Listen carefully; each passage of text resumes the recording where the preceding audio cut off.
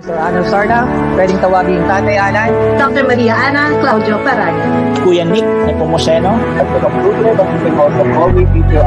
This is Mr. Albert M. Rosarda, a.k.a. Sir Adrasor. Ako si Daddy Joe, but you can call me Joe Chua. Dr. Adrian Sakristan, a.k.a. Kuya Prof. At ito ang Total Wellness, Juice Happiness. Beautiful Smile. OPM, Opo, Pamilya Muna. Manny Matos. Isa pang negosyo tayo. Tingnan sa akin. This is our perspective. Ito ang Sabado Night, The Gear Shifter. Dito lamang po sa Kuya Prof TV.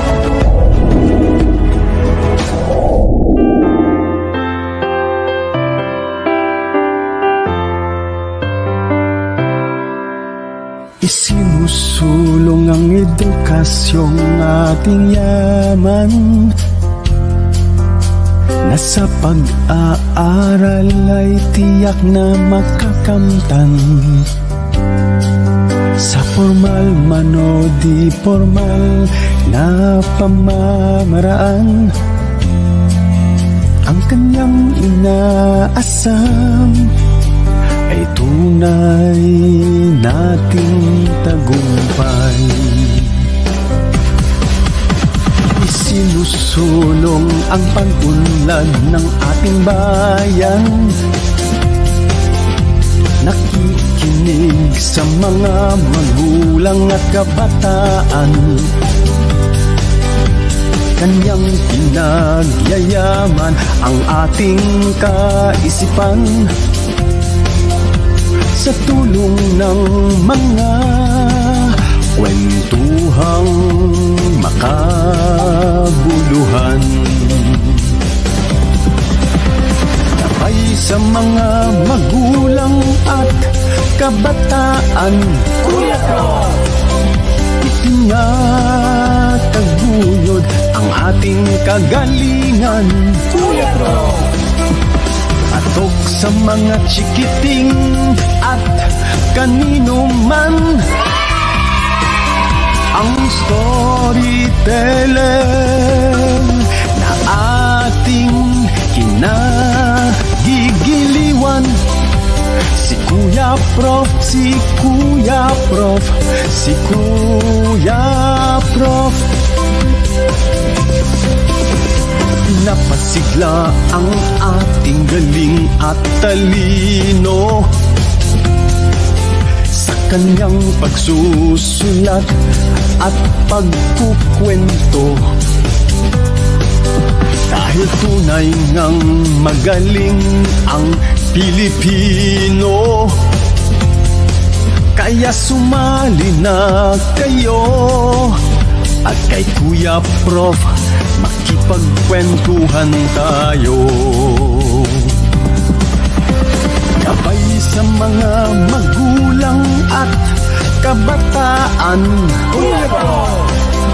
Itinataguyod ang ating kagalingan, Kuya Prof! Patok sa mga chikiting at kanino man, ang storyteller na ating kinagigiliwan. Si Kuya Prof, si Kuya Prof, si Kuya Prof, si Kuya Prof, si Kuya Prof, si Kuya Prof. Kuya Prof.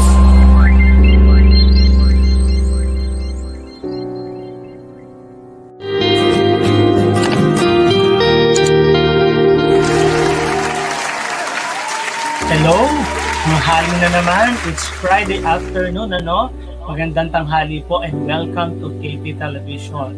Ito po yung channel that provides meaningful, useful, and life-changing tools and insights. Ano viewers, the month of March as per Proclamation number 227, series of 1988, is being observed as the month of the women's role in history. So in relation of that proclamation, this show is featuring women that made and still making their contributions in making our society a better one. So, hello to Sir Alan Rosarda, no, watching from Cavite. This is Mr. Albert M. Rosarda, aka Sir Adrasor, ang inyong ka-lunch date every Friday. Yes, that's from 12 to 12:30 in the afternoon dito sa show that listens and value your views. And this is our perspective.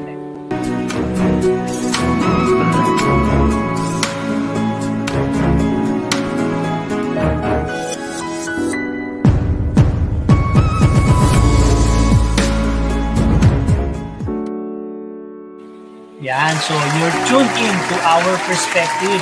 And again, Happy Women's Month sa mga kababaihan dyan. No? So, as I have mentioned kanina, our theme for this month is focused on women empowerment. And of course, the women as an agent of change or a catalyst of change. I will be introducing to you our very special guest for this episode when we return.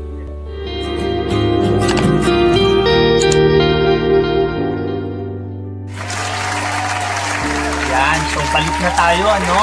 So, our guest for today's episode is very special kasi isa siyang educational technology specialist sa Department of Education sa Central Office, no? She is also the current secretary of the Livelihood Educators Association of the Philippines o yung LEAP, LEAP. Siya din ay isang Microsoft Office specialist, ano, at holder siya ng authenticated digital transcript certificate coming from Microsoft Office. At syempre, isa din siyang creative educator. Aside from that, she is also a cosplayer, no? Dear viewers, our guest for today, Miss Sheila May W. Ma'am Sheila, pakigreet mo naman ang mga viewers natin. Hello everyone! Good afternoon po. I'm very thankful and honored to be guest here in Kuya Prof TV. So thank you very much po for the opportunity. Yan. So thank you very much, Ma'am Sheila May, no? So for gracing our show for today. Although, dear viewers, I would like to inform you na currently po kasi nagko-conduct ng seminar si Ma'am Sheila ngayon, ano? Kaya lang it's break time, so inagaw ko muna siya from her seminar. So makakasama po natin siya for 30 minutes, no? So bago tayo magkwentuhan, Ma'am Sheila, no, gusto ko munang ibigay yung ating question for today doon sa ating portion na I read it at the Philippine Star. So our question for today is taken from the yesterday's issue of the Philippine Star. So ang tanong natin, ano ang headline sa business section ng Philippine Star kahapon? That is Thursday, March 18, 2021. So if you have your Philippine Star na issue kahapon, tingnan nyo na kaagad yung business section and then i-comment po ninyo ang sagot ninyo dito and you will be winning exciting prizes coming from the Philippine Star. And of course, this segment is brought to you by the Philippine Star, KP Television's partner in providing you meaningful, useful, and life-changing tools and insight. Yan. So, okay, first one from you, dear viewers. This, yung mga hihintayin namin, yung mga correct answer ninyo. Okay, so Ma'am Sheila May, no? As I had mentioned a while ago, we will be discussing matters about women empowerment and the women as an agent or catalyst of change. Kasi ikaw yung isa sa mga pinili ko ng mga guests kasi alam ko na you are empowered as a woman and you are also empowering not only women but also other people. So, ang unang tanong natin, no, meron tayong, ikaw, Ma'am Sheila May, no, as a woman, you are playing several roles. No? Ikaw ay isang daughter, you are a sister, you are a friend, and you are also a girlfriend, di ba? And also a professional practitioner. So, Ma'am Sheila, simulan natin ang sharing mo with how you did empower yourself. No? Paano mo in-empower yourself and how do you continuously empower yourself para makayanan mo yung mga roles na nabanggit ko kanina? Ma'am Sheila May. Yes po, sir, I empower myself through continuous learning and improvements. So I do believe that as an educator, we have to be open to new learnings na hindi lamang within the four corners of our classroom. Maraming life lessons na matututunan natin from our parents, colleagues, and also even our students as well. also naman, as a normal person, ayan, marami tayong mga pinagdadaanan katulad ng losses, failures, ayan, na madalas na nagiging dahilan ng ating mga frustration. Pero lagi nating tatandaan na lahat ng bagay na yon ay is just a process that will empower us more. Wow, tindi talaga ng guest ko, di ba? Talagang, di ba? Talagang, tama naman yun, di ba? Continuous learning. Kasi yung kasing learning, hindi lang natin nakukuha yan sa four corners of the classroom. Especially right now, na nasa sa online learning tayo. Kumbaga sa yung mga hindi techie na tao, wala silang choice, but rather to try what is the new normal. At ito nga itong online learning, no? At saka yung sabi mo nga kanina na napakaganda nung sinabi mo na yung mga pinagdadaanan natin, this is just part of the process. Yeah. So ang sunod kong tanong, Ma'am Sheila, now, sino naman yung nagsiserve o nag-serve as an inspiration sa'yo para ma-empower mo yung sarili? So, for me to be considered myself as an empowered woman po, I can say that ang pinaka-empowered woman na kilala ko po is my mother. So, she is the wind beneath my wings. Ayan. May may mga wind beneath my wings tayo, Yes po. And I believe lahat naman tayo hindi magkakaila na yun po yung magiging sagot natin or magiging sagot ko. And also, my inspiration pa is my family. So, lahat po ng ginagawa ko or gagawin pa in the future is for my family as well. Oo, family, syempre. Kaya nga dati noon, remember, alam nyo viewers, ikikwento ko lang ng konti sa viewers natin. Si Ma'am Sheila May kasi, nakasama namin yan sa isa sa mga trainings namin when we were taking our NC2 certification sa TESDA. Tapos, ang sinasabi niya lagi niyang pangalan sa kanyang FB ay Watang. Yun, noon ko lang nakita when I was really searching na yung palang Watang ay family name ng mother niya, di ba? So, ganun niya kamahal yung kanyang family name. At talagang, yun nga, sabi nga ni Ma'am Sheila May, utang niya or ang kanyang inspiration ay ang kanyang mother. Siguro it's also, tama yung sinabi ni Ma'am Sheila, lahat tayo, inspiration natin ang parents natin, ang mga magulang natin, no? Pero, Ma'am Sheila, ano-ano yung mga challenges that you have encountered now na meron tayong pandemic as a woman? And po, as a woman kasi sir, parang instinct na rin or nasa ugali rin natin ng pagiging isang babae is yung pag-aalala. Ayan. Nandun kasi ako sir sa malakas yung yung lagi ako nag-aalala and then mataas yung anxiety ko. Ayan. Yan. So siguro what will happen to me, to my family, ayan, lalo na sir, concerning sa health, ayan, tapos yung work natin na sanay tayo na pumapasok sa work regularly, tapos ngayon, work from home talaga tayo, so, ang taas talaga sir ng level ng anxiety ko talaga. In that time, last year talaga. Pero siguro naman, Ma'am Sheila, ngayon, na overcome mo na yung anxiety na and you're still overcoming, no? If I were you, panoorin mo yung isa sa mga shows ni Kuya Prof dito sa KP Television. Yung ang kanyang feature kanina doon sa gear shifter niya, no? That is from 10 to 11, no? Ang ganda kasi it is something to do with yung mga principles na dapat mong gawin kapag ikaw ay nasa work from home. At maganda yung mga tips niya, 6 yung principles na yon, Pero Ma'am Sheila, as we continue, pag-usapan natin yung pagiging secretary mo sa Livelihood Educators Association of the Philippines at syempre, as an educational technology specialist ng DepEd Central. Pero we have to pause for a while for a few reminders coming from our KP Television, the channel that provides meaningful, useful, and meaningful and life-changing tools and insights. Babalik po tayo, dear viewers.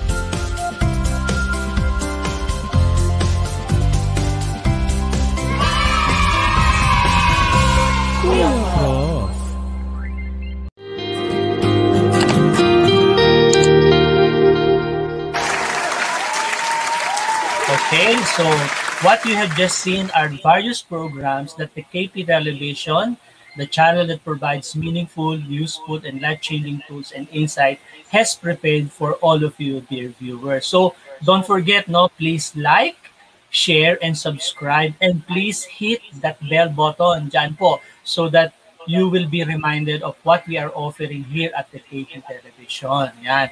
So Ma'am Sheila May, before go to break, no, kanina, pinag-usapan natin yung tungkol sa pagiging daughter mo, sister mo, friend mo, no? And to continue, no, pag-usapan naman natin yung professional side mo, being a professional practitioner. So, can you tell us something about this Livelihood Educators Association of the Philippines? So, yung LEAP, yung LEAP. Ano ba tong LEAP na to?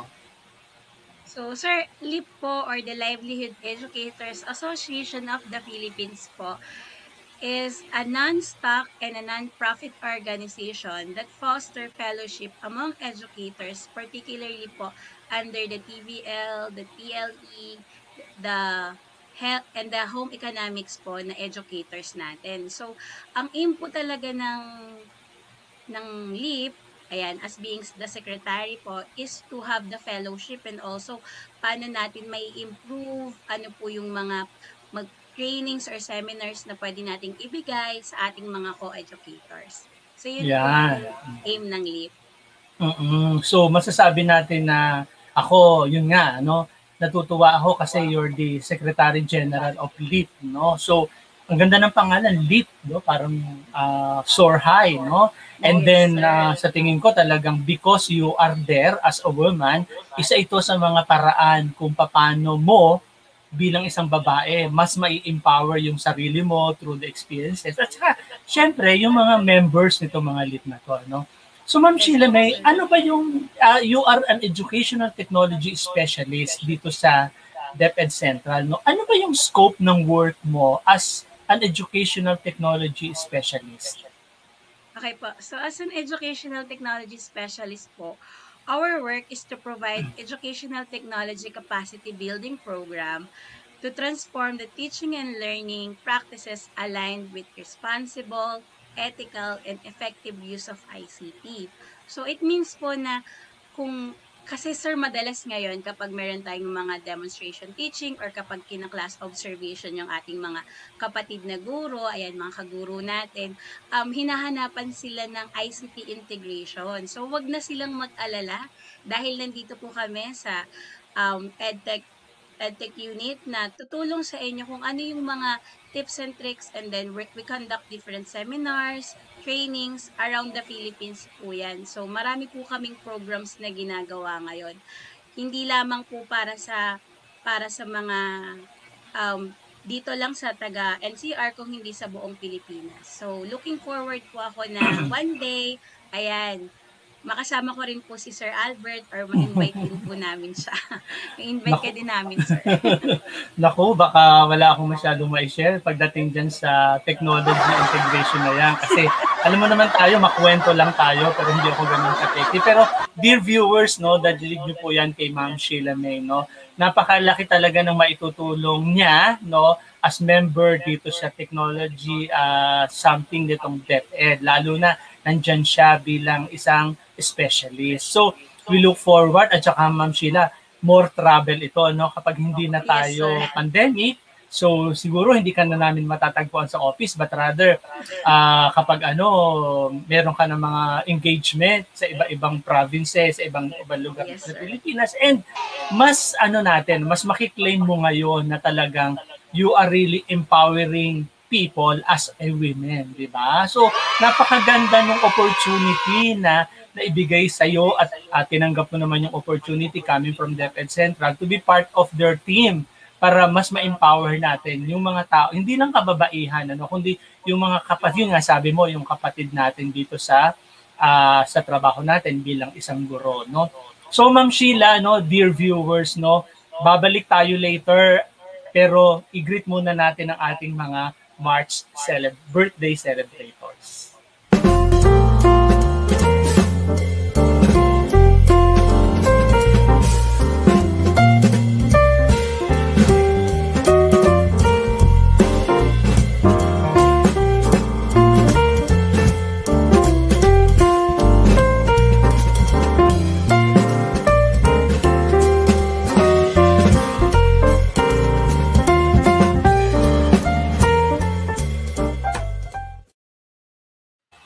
Yan. So, syempre, isa sa mga bagay na hindi natin kalilimutan dapat ay yung ano natin, no? Yung ating mga birthday celebrations. And, syempre, I would like to greet lahat ng mga March birthday celebrators. Pero, first on my list ay ang ating very special guest for today, si Ma'am Sheila May. Belated happy birthday to you last March 1st. Diba? So, Ma'am Sheila May, no?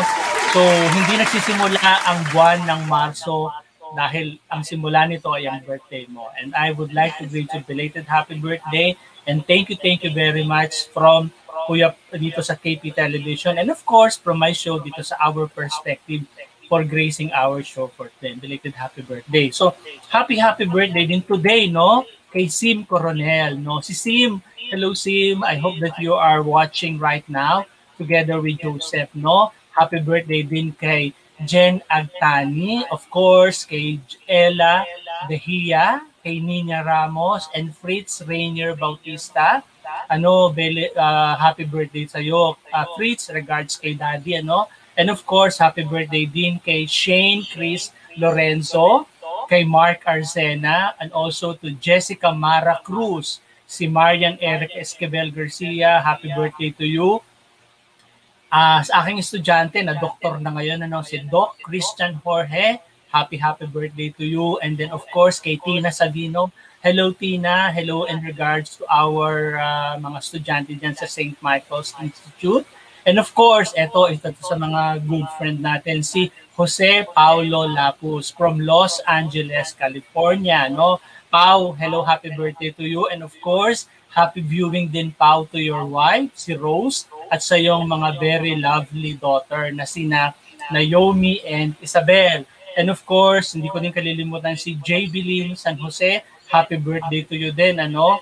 And of course, isa sa ating mga good friends, si Ma'am Josephine Garino. Siya po yung wife ng dati nating teacher sa Colegio San Juan de la Transi, si Sir Edgar Garino. And of course, happy 91st birth anniversary to my Papa Jose Ojena. No? Happy birthday in heaven, Papa Jose. And happy wedding din kay Sir June Zamora. And later po, Kuya Prof and the rest of mga friends ni Sir June will be there para sa kanyang wedding. So, Sir June, happy wedding sa'yo. At saka, Ma'am Sheila May, baka meron kang gustong batiin ng happy birthday o meron kang gustong pasalamatan for your hair and makeup? Di ba? Ma'am? Ayun, sir, babati lang ako, sir. Siyempre, first of all, gusto ko pong mag-thank you kay Kuya Prof TV and also sa'yo, Sir Albert, for inviting me today.